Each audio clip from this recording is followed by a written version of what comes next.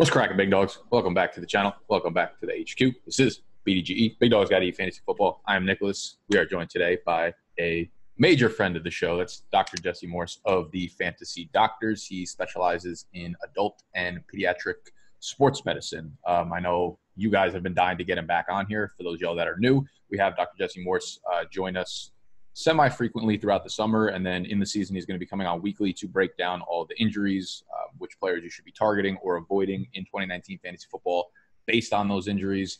Welcome back to the channel, Dr. Jesse Morse. We're pumped to have you, and we're going to break down some good players and some notable injuries that are going on in the NFL today, and we'll let people know what to do in their fantasy drafts. What's up, Big Dog Nation?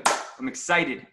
I had to break out the little Brady retro. 3 weeks from today, real football. Let's go. Yeah, this is going to go out Monday, so we have everything fresh. Recorded today, have it out tomorrow. You're looking extra swaggy today. I appreciate the extra effort to look good on the channel. I'm sure it's going to show in the engagement and the thumbs up and whatnot. Speaking of some upper echelon quarterbacks, Brady seems to be healthy right now, but there are a couple other top fantasy options at the position that make you a little bit weary. Let's talk about Andrew Luck first, because Andrew Luck's calf strain from 4 months ago turned into something with a bone, turned into something with I don't even know what's going on anymore. So I'm going to leave it to the experts that actually know about, the body and the ankle and the leg and whatever. What is going on with Andrew Luck? Is he going to be ready for the regular season? How concerned should we be if he is? Is this going to be something that, hinders his performance for the first month or two of the season? Break it down for us. So here's the issue with Andrew Luck. April, May, we heard about a calf strain, not overly concerning by itself. These take about 3 to 4 weeks to heal, so it should have been plenty of time before training started or whatnot. He started training in camp, and he just didn't feel right. Only got a couple practices in and started complaining of a separate leg issue.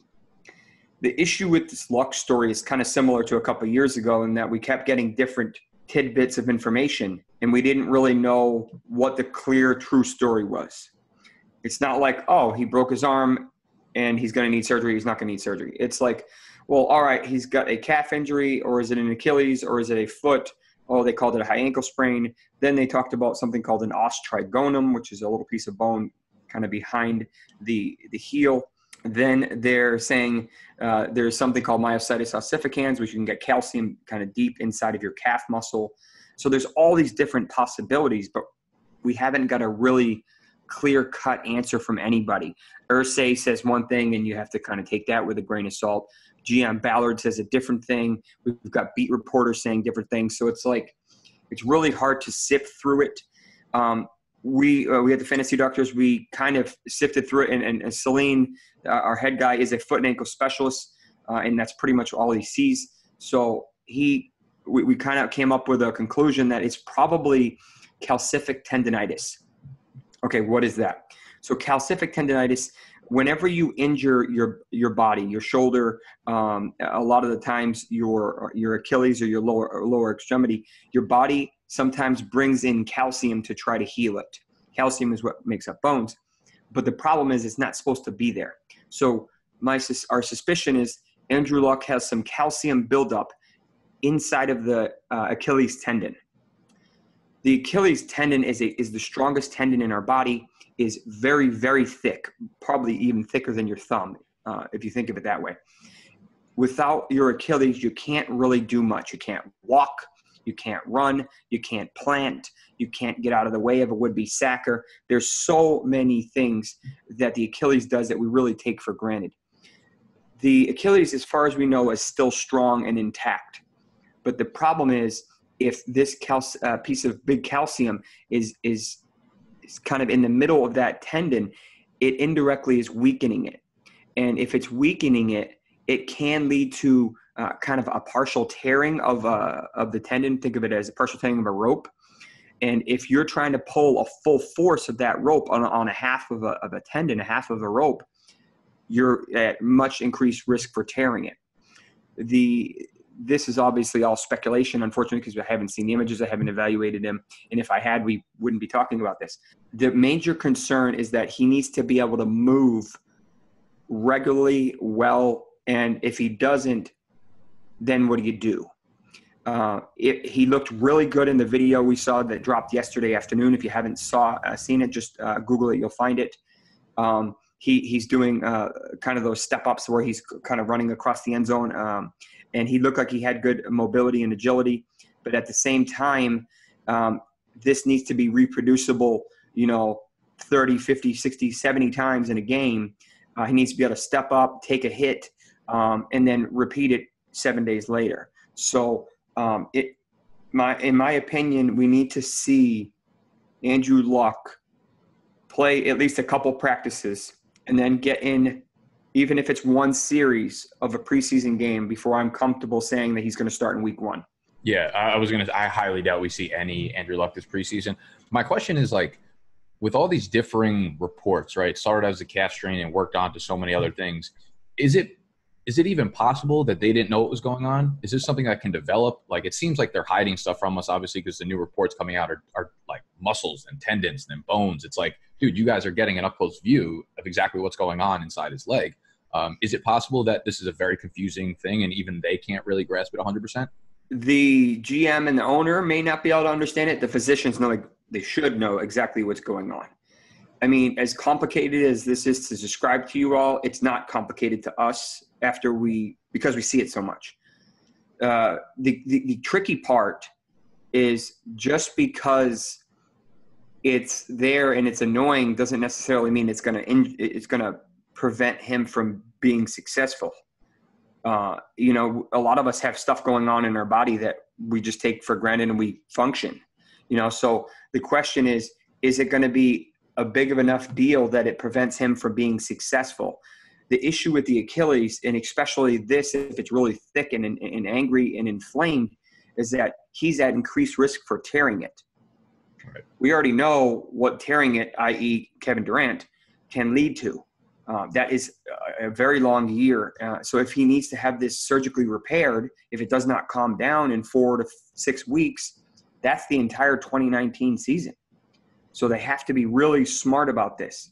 I know they want to get him on the field, but if this is going to increase his risk for fully tearing it, you kind of have to figure out what to do. And I think that's where they're at. And part of the issue is the owner and the GM and beat reporters, they're getting little tidbits of information because I don't think they want to tell them exactly what the diagnosis is, because then that leads – betting goes crazy because of that. All the other teams know what to prepare for. There's a lot of money moving hands when we know more information. I think that's why they give these things a lot more vague than we like. Yeah, that was my concern. It's just like there's so many altering reports. However, like you said, the physicians would know exactly what's going on. So the fact that they keep, fiddling around and not telling us what's going on makes it seem like it's probably worse than it is. If it wasn't a big deal, they would just say they'll be back in a couple of days. But it's been 4 months now, so clearly there's something going on. So there's the chance of re-injuring it, re-tearing it, or whatever. So tell me this: if I've had him in my elite tier, basically with Mahomes, Watson, Rodgers, Luck, those 4, whatever order you want to put them in. If you're drafting today, I'm assuming that means you would drop Luck out of there. He'll probably move down in the ranks. So where are you? I mean, if you're in a 1 quarterback league, are you even taking the chance on him because you don't have to? Entering the offseason, before we heard about any calf injury, anything, here's my RB1, my QB1. Okay? I thought he had that much potential. Given the calf and now this, and the fact that we're getting really close to games and he really still hasn't shown that he can be on the field, say he misses 4 games. Even if he is perfect in the other 12 games, those first 4 games is a big deal. You really don't worry about the missing games at the end of the season. Not so much as the beginning, because the beginning is when we start the season. You start 0-4, you're pretty hard chance of making the playoffs. So the issue I have is that he's like a QB 8, 9, 10 right now for me. I'm drawing up my rankings right now. And because I just can't risk it. As much as I love him, I can't risk it. And everybody in his team kind of depends on him. Hilton significantly depended on him. He was wide receiver 45 with Brissett in. Mac indirectly, depended on him. Funchess.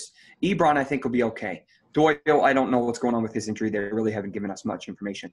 So, like, Doyle played in the preseason game last night, and I think he caught a ball or two. Yeah, so I mean, he seems back to health, but until he's probably not. So we'll have to see. But yeah, I mean, I'm with you. If luck is a concern, obviously that hurts the entire team. And I hear people being like, "Oh, they're going to run the ball more." It's like, but not having luck makes your entire offense and your team way worse. You're running less plays, you're getting less scoring opportunities. All that stuff comes down. So you have to factor that into the rankings. And there's no one on the Colts offense that I want to take if luck is out for even 4 games. Before.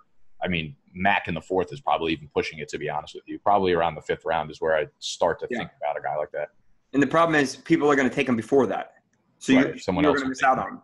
And which is why I haven't ended up with Luck or several of these guys in any of my best ball drafts, because I haven't done any real drafts yet, really, because of this. Like, I know people are going to reach for him, and I'm not going to. So I will just fade him right now. And if it comes out, we're good. I missed out on him. But I have a tendency to decrease my risk just because this is a potentially big deal in a huge position. Yeah, I'm in a shitty spot because I drafted in the Scott Fish Bowl, which was that started over a month and a half ago. Yeah. That's part of the issue I have with that. Yeah, and Luck dropped to me in the 3rd round. It's a super flex. So I'm like, okay, that's really good value as my quarterback. 1 perfect. Mac fell to like the 407. This was prior to any Andrew Luck injury news. So I got Luck and Mac as like the 306, the 407. I'm like, that's fantastic value for at the time. And now I'm looking back like, I'm in a bad spot. Luckily, I got Jacoby Brissett behind him, so I have some depth at quarterback with Kyler and stuff, but that team could go to shit real quickly because, like you said. Yeah, I mean, there's a lot of – I really want him. The NFL is better with Luck in it. There's no question. 100%, yeah. But we can't control his injuries. I can just tell you about what we think about him. But they're very disappointing. I'm not ready to write him off for week 1, but good Lord, we are getting close. Yeah, we are. I know. The injury optimism is just too high for most people. Let's move on to another quarterback that we didn't originally have on the show sheet, but you said, quote unquote, I want to scare some people here. And that's Aaron Rodgers, the Green Bay Packers, another guy that we have in this top elite tier of quarterbacks. Now, I don't think there's any significant injury concern outside of, what he suffered the last few years. And I believe he missed the last week of practice with like back spasms or back tightness, nothing that I would consider serious. Maybe you have a differing opinion on it, but you're saying to proceed with caution on Aaron Rodgers, a combination of maybe the injury history and what you've been reading up on Twitter in terms of maybe him just being overrated as a quarterback in general? Yeah, there's a couple things so everybody just assumes Aaron Rodgers is still elite. And there's no question he's a stud quarterback. And anybody who watches him play, you can appreciate that. He hasn't really been healthy the past couple of years, unfortunately, for just a couple of random injuries. He fractured his collarbone a couple of years ago and needed screws and missed most of the season with that. Then he took a pretty significant hit last year, injured his knee, and also, pretty crazily, fractured the top of his tibia, called a tibial plateau fracture, but it was really, really, really fine, and they allowed him to play on it. To give you an idea, this is the same injury that J.J. Watt had, but basically missed him the whole year. But his was much more significant. Now we hear about a back injury. I don't like back injuries, predominantly because they have a tendency to linger. If it's a disc, then these have a tendency to push on nerves. I saw 3 yesterday to give you an idea. These are very common. They are very debilitating. These guys need to be able to move. They need to be able to step. They need to be able to take hits. And then you add in some of this new info that we're finding out. 538 has a pretty interesting take on Rodgers is actually struggling with certain parts of the field. I love Adams this year. He's my number 2 wide receiver. MVS I really like. Allison I like Jones. So I like their offense. I can't put him in the top 4 anymore. I feel like he's in that 6-7 range right now. And I hope he proves me wrong, and I hope his back's not a big deal, but I'm just going to give it a little bit of a pause and say he's not automatically a QB1 right now, like upper tier QB1. It seems like when you say the back injury lingers, I feel like people with back injuries, one, for a quarterback, I feel like that very greatly affects your ability to be accurate with the ball down the field. I think it's, it makes you maneuver in weird ways physically that kind of probably offset some of your accuracy. And I think like back injuries lead to a lot of compensatory injuries, right? Because that's such a big part of the entire core, right? Yeah. That's what makes back is just so important, especially if it involves the discs, because the disc is what helps protect the bone, not only the bones from kind of smashing, but also the nerves. That's kind of if think of this as a bone and this as a bone, and the disc is in between it. If this disc is herniated, then the nerve that's coming out in between them is going to get squeezed. And that when that happens, that's what people call sciatica. That's what it feels like. So depending on how that is, I mean, these don't calm down. The fastest I've got them to calm down is like a week to 10 days. And even then they're walking around like they're, crippled. Like it's awful.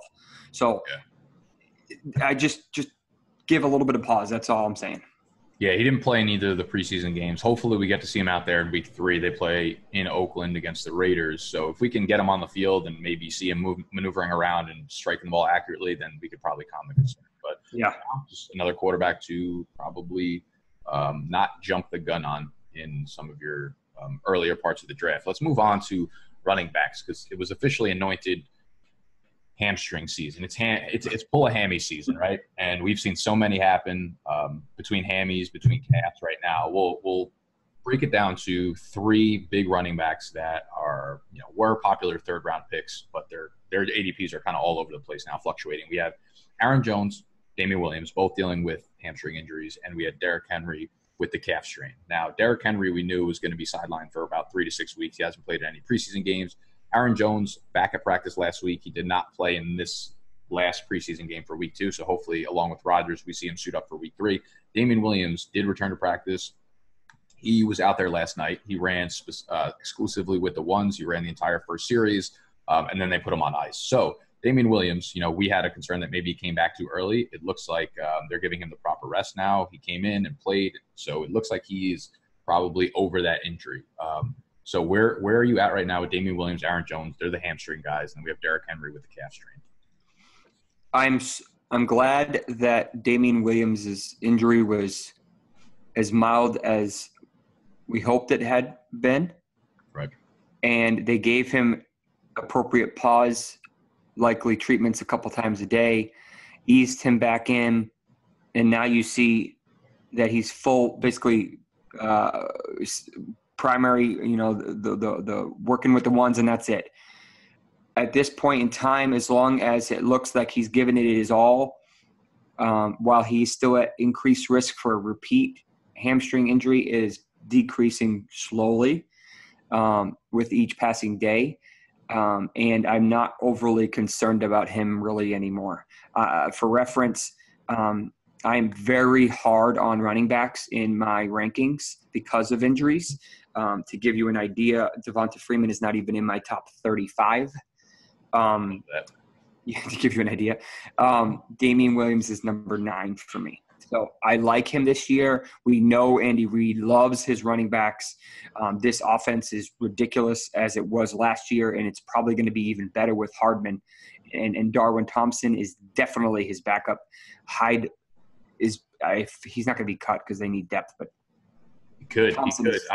I was just doing my write-up this morning. I was rewatching before we hopped on this. I was rewatching some of the games from last night, and Hyde was running as a clear 2, but I mean, talent is just not there. He fumbled away a ball like on the 2nd or 3rd series he was in, and Darwin Thompson just looked like a stud. So I guess I'd be a little surprised, but I wouldn't be shocked if Carlos Hyde got cut. So we're feeling good about Damien Williams right now. Yeah, I'm not. How we feel. Yeah, I feel like we're good. I mean, there is still a little bit of risk, but I'd say 20%, something like that. So if nothing happens, if we don't hear any like re-injury or any retweak, he's still got another basically 2, almost 3 full weeks until week 1 kickoff. So if nothing happens by then, we'll be feeling pretty good about it. Yeah. Yeah. And that's why I draft so close to kickoff to week 1 because of these injuries. There's so many things that could go wrong. I mean, yes, even after week 1, he's at a higher risk, but it's still, it decreases with each week that he's actually getting full reps and full, like, actually pushing it, not kind of babying it. Right. So that's why it was so good to see him actually in preseason and not just, getting the practice reps, but then they're going to continually sit him during the preseason game. So it's good to see him out there. Now, Aaron Jones is, what is that? You got a White Claw over there? It's 10 in the morning. Get that, Doc.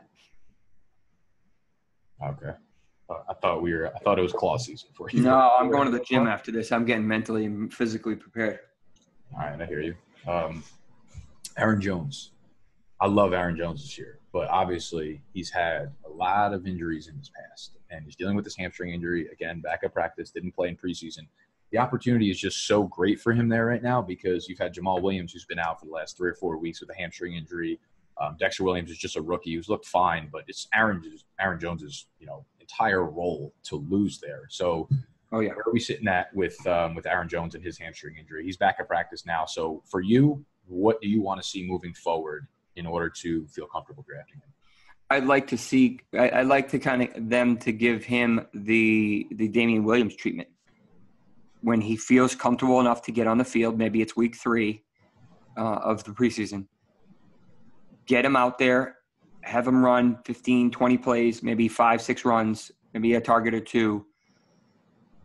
Test that hamstring, make sure it's fine, pull him, put him on ice, and then let the backups sit. I really like Jones this year. Let's briefly review his injury history. If you've checked out my draft guide, I know it's like a novel.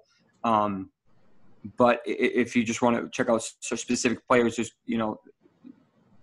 search for it and just do a little. Yeah. You know what, actually, before you get into that, let's plug this in here. For any of you guys that are finding this valuable, obviously, 1, hit the thumbs up button down below and subscribe to the channel if you're new, as well as subscribing to the Fantasy Doctors YouTube channel, and find us both on Twitter.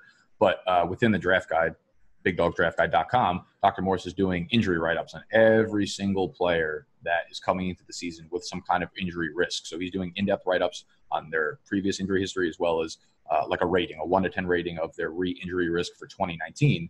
Again, that's available in the Big Dogs Draft Guide on BigDogsDraftGuide.com, as well as the Fantasy Doctors have a draft guide on their site, which Dr. Morse, you can kind of let them know where to find that if they just want the individualized injury reports. Yeah, if you just want the injury reports, here's 2 ways to look at it. If you just want the report, it's $9.99 on the FantasyDoctors.com. If you want to be a little smarter about it, go to our Patreon page. As a subscriber, which is the lowest level, it's $9.99. You get the draft guide plus all my videos, my rankings, all of our daily content updates, and that's for the first month. And you don't really need the draft guide after the first month, the next month. There's other levels and stuff like that, but the Patreon, in my opinion, is probably the smarter way to go. But if you want to order it on the other one, that's fine by me. This is very extensive. Every guy that I wrote up, 50 guys, is very extensive. If we go back to his history, he's from El Paso. He's 24 now, so still a young age. He was a 3-star athlete. He played at UTEP because he stayed in the city. He had 301 rushing yards and 4 TDs in 1 game. Pretty impressive. Then he set multiple records. Senior season ran for 1,700 yards at 7.7 yards per carry. Caught another 28 passes. He feasted last year on bad rushing defenses. 5.5 yards per carry is monster. To give you an idea, when Adrian Peterson broke the record a couple of years, 7-8 years ago, he ran at 6 yards per carry. Alvin Kamara a couple of years ago, when he had his monster year, that was 6.1 yards per carry. People don't run in the mid-5s to close to 6s. That's elite territory. So that's what this guy is capable of doing.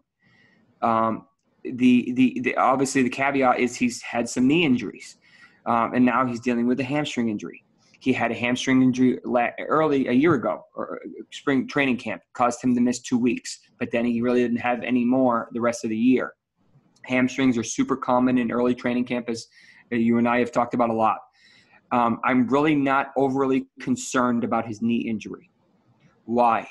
Predominantly because it's to the MCL.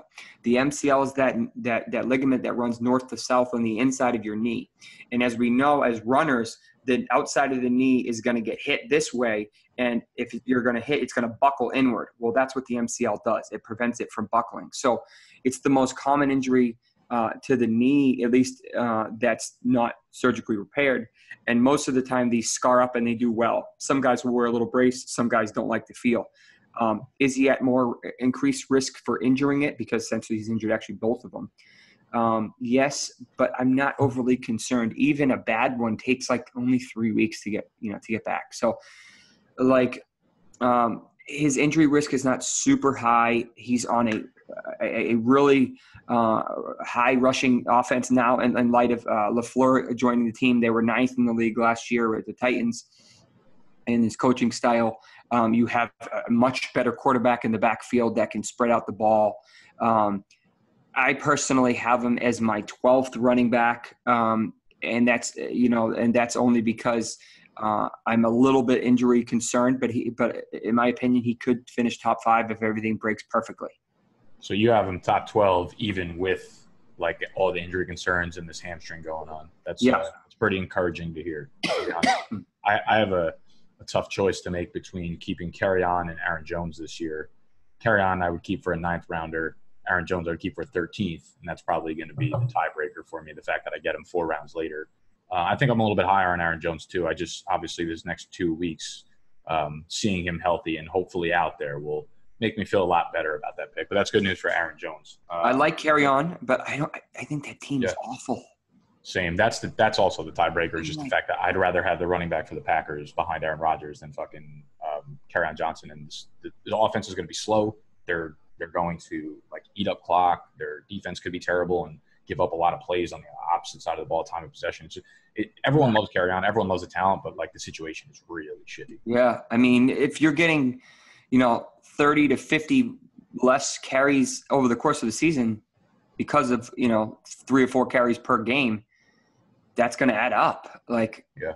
I mean, if they're equivalent from a talent perspective, so to speak, and it's all about opportunity and the rest of the team, give me the Packers over the Lions. Sorry. Yeah, they should have a pretty similar role in terms of touches too. I think they'll both get 13 to 16 touches roughly per game, and then hopefully 3 to 5 targets, which would be great. So if you're going to do the tiebreaker, you might as well do the better offense there. And I think it's pretty easy to say it's Aaron Jones. So as long as he's healthy, we're good to go. Derrick Henry is not healthy though. Clearly, right? Because I don't even think he's resumed doing any team activities or anything. He might have been I think I saw a video. He was like on the sideline jogging or something individual. Still means he's a pretty good ways off probably before being high speed NFL level stuff. So he's been out for a while with this calf strain. And this seems, a little bit more serious than maybe originally projected or than just one of these typical hamstring tweaks. We've seen Deion Lewis run specifically with the 1 so far. Jeremy McNichols was a very highly prized prospect coming out of school. It didn't work out in Tampa Bay, but the kid is 23 and a half years old, and he's doing a really good job in Derrick Henry's place. So no real reason to rush Derrick Henry right now if they're going to give him the projected workload that a lot of people think he's going to get. Where are we at with Derrick Henry? Because it seems like this has taken a long time, and we have not heard a lot of positive news. Yeah, I mean, Derrick Henry's kind of been a little bit forgotten. Yeah. I wrote a profile up on him. I'm trying to find it. But the problem is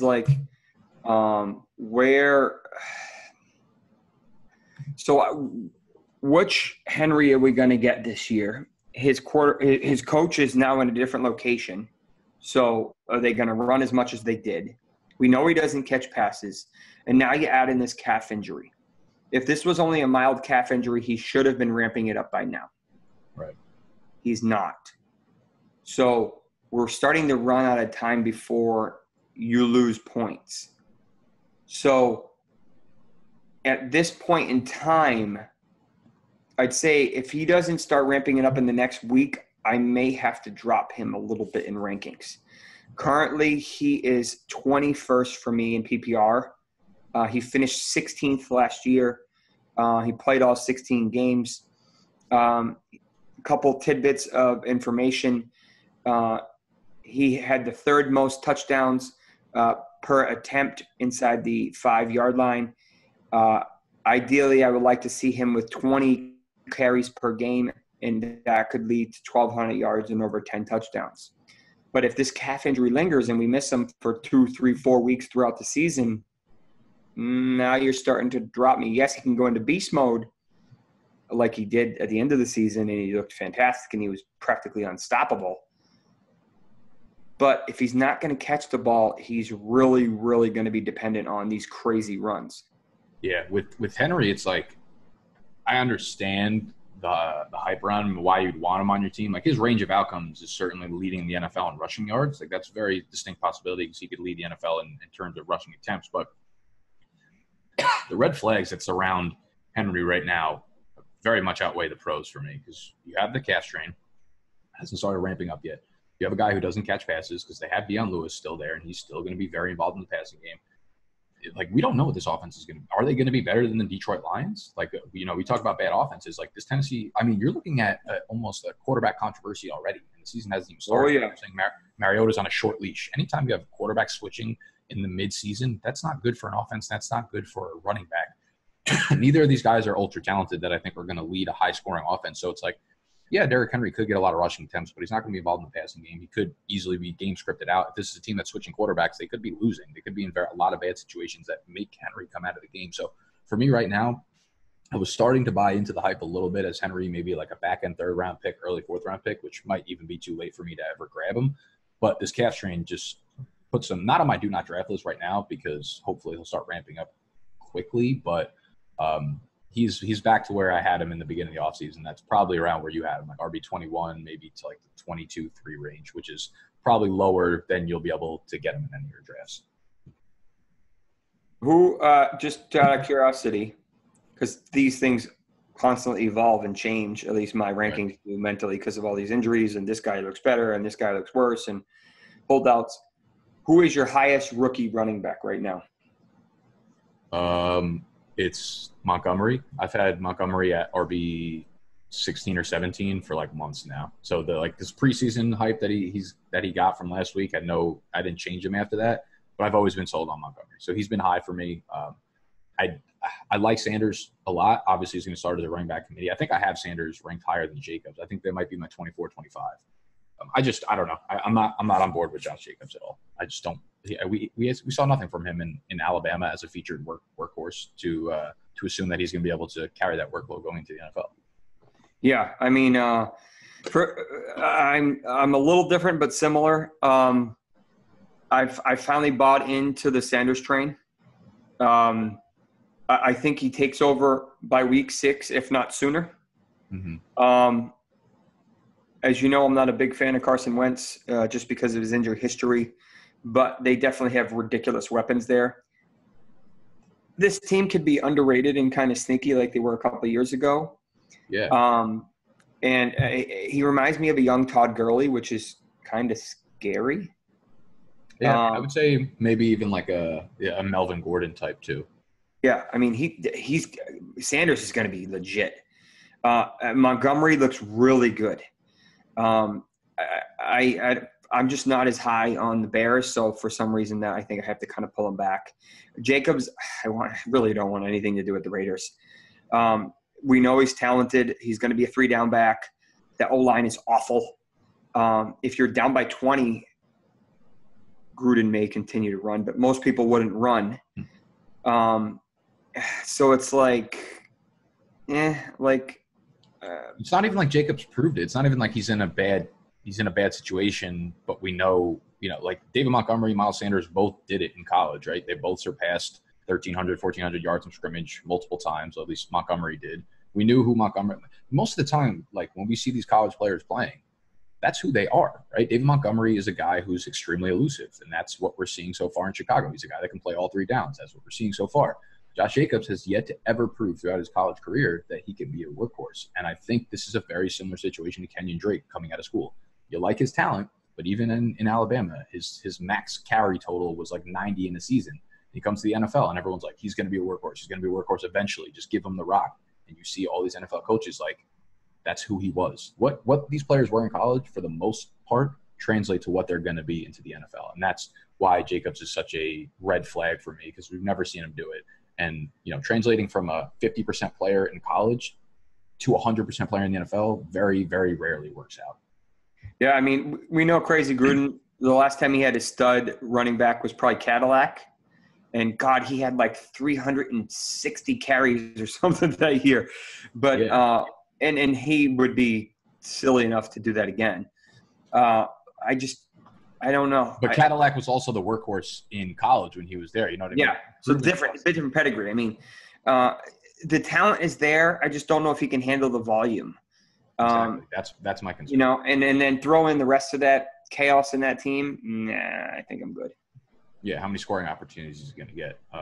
So speaking of the Raiders, speaking of former Raider, we have Amari Cooper dealing with something, and this injury kind of just recently came out. I mean, there was a report that it's plantar fascia irritation, which I believe is just plantar fasciitis, and then another report came out afterward dealing with a strained heel. Now, I'm not sure if one of them just didn't know what they were talking about and the other one was correct, or if one of them led to the other one. This seems like something low-key that could be a very big problem and lingers throughout the year. How are we feeling on Cooper? First of all, what the hell is a heel strain? Is that not a thing? It's fake? No, it's not. I mean, no. You could kind of say it, but there really isn't like it. I love fantasy football, man. I love the people that report these injuries. It's incredible. Like it's not really a thing. Like there's a lot of stuff back there, but that's not one of them. That's just not a common colloquial term. Plantar fascia, if anybody's ever had it, and there has to be at least someone watching that had it, it is awful. When I have people come into my office that have plantar fasciitis, they are on the verge of tears, and they are so miserable. These people wake up in the morning, and it's like walking on glass for like an hour. It's awful. The plantar fascia is a thick ligament, call it a ligament, it's easier just to make it easy, on the bottom of the foot. It connects the heel to the beginning of the toes. And the problem is it gets inflamed, and whenever you walk, it basically makes up the bridge of your foot, the arch of your foot. So whenever you walk, it's like walking on glass or needles or something really painful. If this doesn't calm down, it can partially tear. Or if it's partially torn, it's really painful. So here's the issue. You can't put a cortisone injection in this. If you do it, it hurts like hell. I don't even do them because I don't want to torture my patients. And it's going to increase the risk of possibly tearing it. So that's not an option for you, or a smart option. This is not something you can just put duct tape on and say, go. Unfortunately, it doesn't work that way. He needs the foot to do everything that he needs to do, okay? That's my pause with him. I have already drafted him a couple times in best ball, and I'm kind of regretting that. If he can get this to calm down in the next couple of weeks, I feel confident we'll be okay with him. How long does it usually take? Or is it very varying degrees of this stuff? Yes, it varies like crazy. And there's a couple other parts that could be part of this. This could be a nerve impingement, which is kind of above the plantar fascia that feels like plantar fasciitis. This could be a stress fracture in the heel. This could be a bunch of things. If you guys want to get a good gauge of what this entails, log on to our YouTube page, and Celine, who treats this every day, gave a good kind of explanation of what Amari Cooper's going through. And it will scare you into not drafting him, to give you an idea of how potentially bad this could be or how mild this could be at the same time. There are guys around him that I would rather have because of this risk. I like Dak this year. I like Gallup this year. I don't know what the hell's going on with Zeke. But this can be potentially annoying enough to bother him enough where he just can't go. Okay. And that is enough for me to just select somebody else near him. Yeah, dude, the first 3 rounds this year is an absolute shit show. It's like a landmine. It's like pick the guy not injured. Dude, there's like 6 guys that I like in the first 3 rounds this year between all these fucking injuries, and then you have the holdouts. It's really, really crazy. So that's pretty concerning from Amari Cooper's standpoint. Now we'll see if there are any more strained heel reports that come out. That's really funny that that's not really like a used term and they just like report that stuff, because people in NFL and fantasy football rarely ever know what they're talking about when it comes to injuries, and they use fake timetables and just random projections of when they think things can happen, despite having some of the best doctors in the world, which blows my mind. I'm sure the doctors like tell them the right thing and then they just say whatever they want to, but it's kind of ridiculous. I think that's all we have for the injury list today. If any of you guys, we'll bring Dr. Morse probably back onto the channel at least one more time before the season kicks off. So if you guys have other names that you want to hear their injury reports on, one, you could either head over to their site or my site and cop one of our draft guides to get the insider info on that stuff. But drop a comment who you'd like to see on the next video. Make sure you are following Fantasy Doctors and Dr. Morse on all the socials, which I will link down below. Check out their Patreon page, which sounds like it is well worth the monthly subscription price, which you will get throughout the season, which will obviously help you with your sit starts and stuff. Again, Dr. Morse will be on my channel weekly throughout the regular season to help y'all with your sit start decisions and who to stay away from with injuries and that kind of stuff. So great episode today. A lot of valuable information as always with Dr. Morse. Big facts only. Hell yeah. Hashtag BFO, baby. So thank you for coming on the channel, Dr. Morse. I'm looking forward to getting you back in here again. Sounds good. Thanks for having me.